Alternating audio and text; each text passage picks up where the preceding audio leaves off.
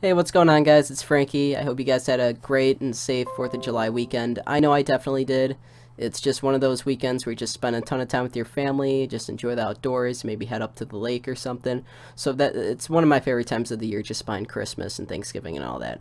But the main part of this video is going to be talking about the festival I attended on just before 4th of July, and how absolutely insane it was, how people were just acting out of their freaking minds, and just a bunch of funny stuff happened that I would like to share with you guys. So just sit back, relax, and I'll get right into it. Thanks for stopping by the channel. So this night basically begins with me and my friends just balling up in his backyard.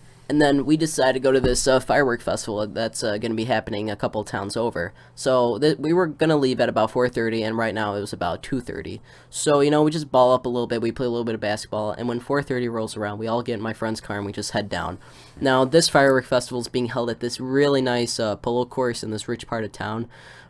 So we all head down there. We don't park in the parking lot where this festival is taking place because it's $10 and we wanted to spend that money on other things. So we walk down to this festival and we link up with a couple other of my good friends, and at this point we go behind the stage. Behind the stage is where all the teenagers hang out. There's not really any police behind there.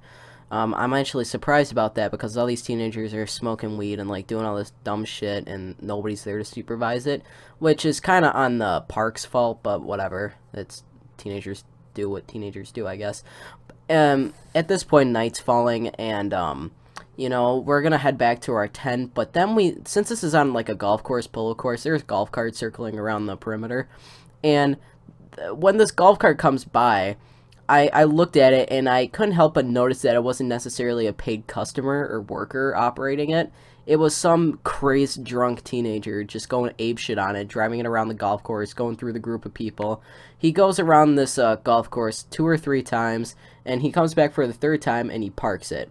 I'm wondering, why did he park it? Because the fireworks are about to get off. I assumed that he was just going to park it and go with everyone else to the fireworks and where the fireworks are going to be held. But no.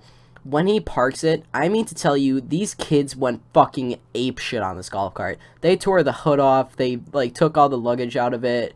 I guess it had some money in, like, a little box compartment. They took that. They robbed it clean. They slashed the tires, and they rolled this bitch. 4 or 5 of these kids took the golf cart, and they rolled it. And since there was, like, a pond nearby, I guess they were trying to get it into the pond. I don't think they quite got it there. I stopped paying attention to it, like, after 10 minutes of them just fucking rolling it aimlessly. But they rigged the shit out of this fucking golf cart. And there was no police around here. Not one policeman on a bike. Not one Paul Blart Mall cop giving a damn fuck about what's going on right now. And that's also on the park's fault. Like, how do you let this go unnoticed? But anyway, that's my story of how these teenagers just destroyed this fucking golf cart.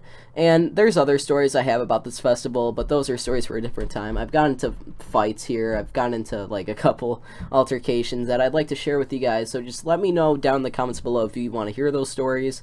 Thank you for tuning into the channel. This was Frankie, and I'll talk to you guys later. Peace.